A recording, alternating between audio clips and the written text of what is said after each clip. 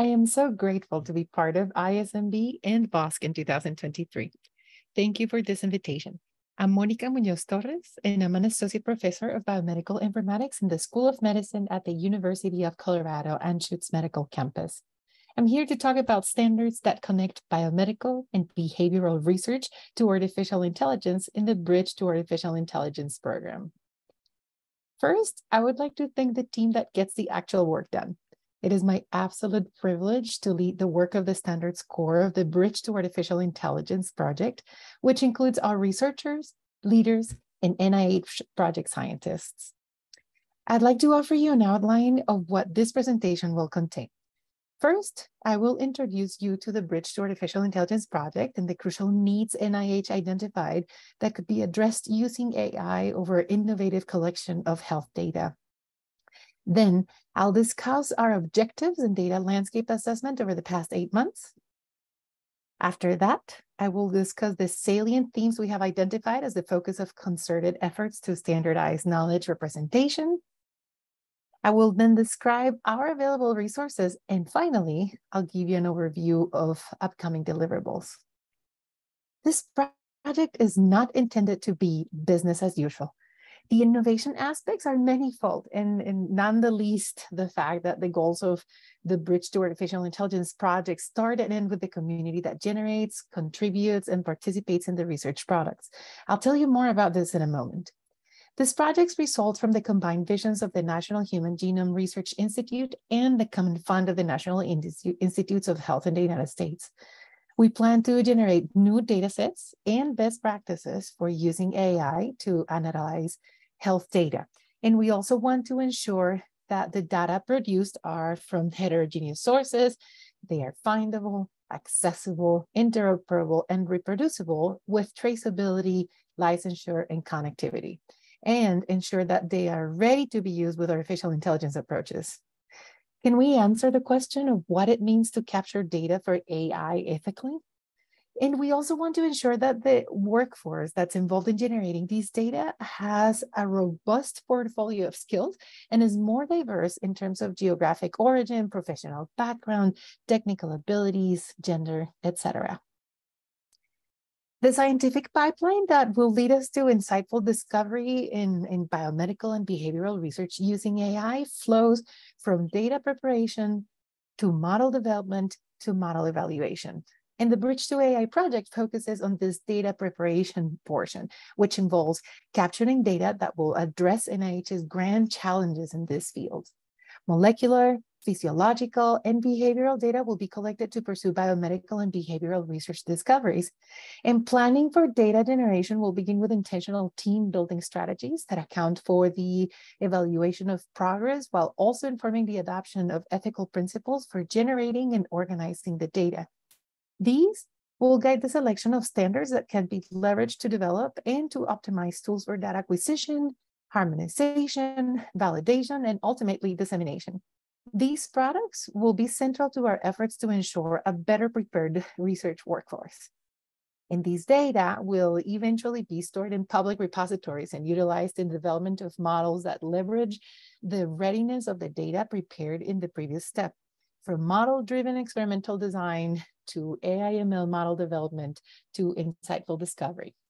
The products of the Bridge to AI project enable an analysis-first approach to develop these models.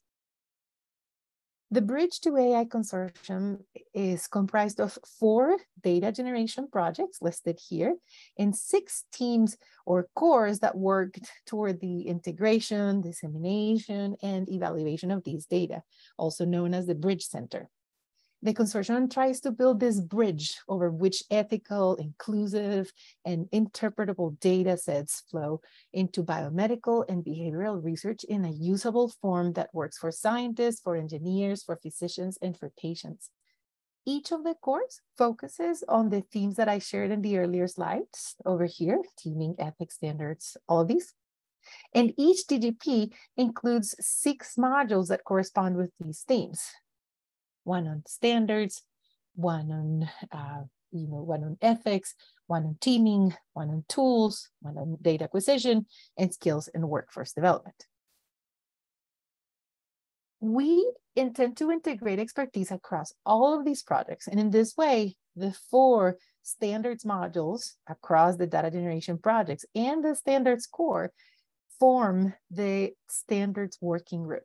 The same organization is repeated across each theme, shown here by these down pointing arrows that you see on the right of the columns. The standards working group ensures that Bridge to AI research outputs align with community-driven data standards. The standards core of the Bridge Center tries to develop best practices for data collection, deposition, quality assurance, query, dissemination, and integration across the Bridge to AI data generation projects, ensuring that the standards implemented are generalizable as possible in biomedical and behavioral applications, that they produce reproducible, credible outputs that are useful to the broader scientific community and are updated in an efficient and well-provenance manner. So let me tell you about this goals and landscape assessment. To efficiently analyze data that results from computational modeling and AI over medicine and biomedical research, along with data and advancements in wearable technology for physiological measurement, these data need to be well-defined. They have to be freely accessible and they have to be understandable by machines. And in addition to that, implementation of AI/ML models requires considerable skill and time so that you can locate appropriate models, you can configure them for specific cases and adapt them to differentiate computational environments. And because of this, significant data standardization needs to be done before artificial intelligence and machine learning can fully deliver on their potential for biomedical discovery. So we plan to address these challenges by first, capturing community needs and aggregating standards, requirements, and specifications, empowering our research community to extract more meaningful insights from their data. We will identify and outline scientific use cases that best capture the needs of the AI/ML research community to leverage biomedical requirements and assist in guiding the development and implementation of standards. We'll specify and implement and document protocols and tools for contributing to and maintaining standards along the development lifecycle. And we'll have information, specifications, and documentation about the community input and generated use cases that will be cataloged and made available to the community through a web portal. And the portal will be accompanied by a virtual control registry of the Bridge to AI standards with multiple interfaces for researchers to discover, to access, and to use the standards that best match their use cases. Second, we will coordinate the implementation of standards and enable data sharing and reuse. So in order to enable AI/ML research communities to define and adopt standards, we plan to offer a modality agnostic, semantics aware specification framework and modeling language called LinkML, marked here in the middle. And this is going to allow the community to implement interoperable schemas and APIs. And we're also going to offer services that coordinate standards adoption and facilitate and integrate terminology ecosystems around existing resources. One of the most pressing needs of all Bridge to AI standards modules in the DGPs is an array of tools and services that can help them streamline the ingest and quality control. So we plan to develop recommendations for data transformation, for harmonization, and tools that enable data providers to validate their data, perform basic quality checks, annotate data, and maintain provenance and attribution. You're going to hear more about LinkML from Dr. Sierra Moxon in one of the following talks. But for now, I'll share that LinkML, which stands for Linked Data Modeling Language, is a polymorphic and pluralistic data modeling language designed to work in concert with existing data model solutions like JSON schema and SQL-DDL. LinkML is going to provide a simple standard way to describe schemas and data models, reporting standards, and data dictionaries, ranging from that will allow you to adorn these with semantics with IRIs from standard vocabularies and ontologies, ranging from things like schema.org to very rich OBO ontologies.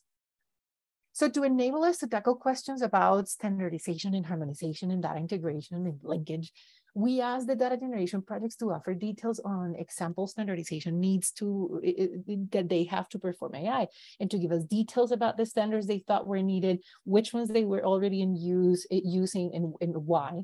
And we asked them questions about what validation looks like to them. So this process is still ongoing, and we're continuing to gather these requirements as we speak. This Thursday, July 27th, we'll be holding the last of 4 fireside style chats, which we have been using to spotlight the functional genomics DGPs to refine our understanding of their data landscape and improve their understanding of how we can assist them in the implementation of standards and best practices. And the DGPs are focused on mapping on several things. So the first one, called functional genomics, is focused on mapping cell architecture to assess whether it is possible to map the spatiotemporal architecture of human cells and use these maps towards interpreting the role of cell function instruction in health and disease. There's another one that is focused on using voice as a biomarker for human development, for respiratory, for sleep disorders, for mental health and neurological conditions. And there's another one that is focused on reconstructing a temporal atlas of disease and health to expand AI/ML applications in clinical care.